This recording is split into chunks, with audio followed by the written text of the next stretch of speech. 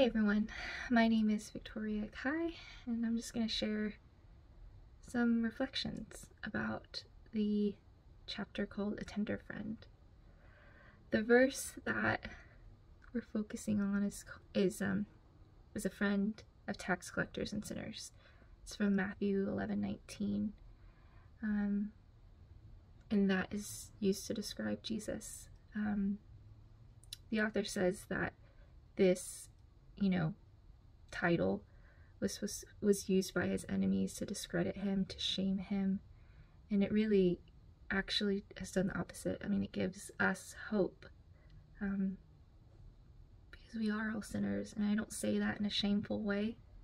I just say that in the sense of, like, this is a fallen world with a lot of crappy things, and we do crappy things because we are people. But we grow and we learn and we ask for forgiveness, and there's grace upon grace and mercy, and thank God for that. And so when I think about all the tender friends in my life, I'm so thankful, because growing up it was hard to understand what it meant to be a tender friend, or how to kind of discern who is a tender friend. I mean, growing up in the public school education system, it's kind of scary. I mean, anywhere you'll find people that are not nice, and I myself have not been a nice person either. I mean, I think of the quote, hurt people, right? Because again, it's a fallen world, and I just think about, again, all the friends that I've had, and all the hurts that they've had, and all the trauma and everything, and it helps me to better understand them and myself, and how we all just need that grace. And so, when I think about Jesus, I think about the song by Housefires called Jesus, What a Savior. And it says, Jesus, what a Savior, what a brother, what a friend, lifter of the lowly, God, you meet me where I am. And over again, God has met me at my lowest points. I remember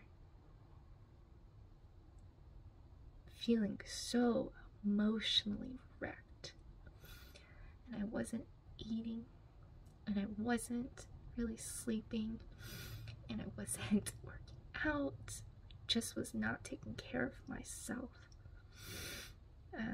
And I remember feeling like I was going crazy. All of these lies in my head and my heart, and I felt and looked like a shell of a person. And I remember being in my closet on my knees, sobbing, crying out to God to help me, because I didn't know what was happening. And through therapy, through great friends, through just a lot of things, God brought me out of that place and reminded me that I'm beloved,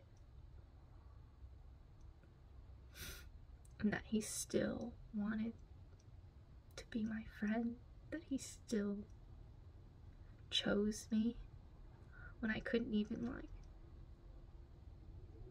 choose myself in that sense. I didn't really think much of me, and I'm grateful, because God is always calling us home. He's always calling us home to be with Him, to be loved. And so, yeah, I just encourage you to accept His invitation of love. And I'll end this video with the quote from the chapter, and it goes like this. Companion is another word for friend, but it specifically connotes the idea of someone who goes with you on a journey. As we make our pilgrimage through this wide wilderness of a world, we have a steady, constant friend. So, just a reminder you're not alone. You're never alone. Jesus is always guiding you home. In fact, he's holding you by the hand tenderly and just waiting until you're ready to walk with him. And I hope you truly feel that, even in your lowest moments.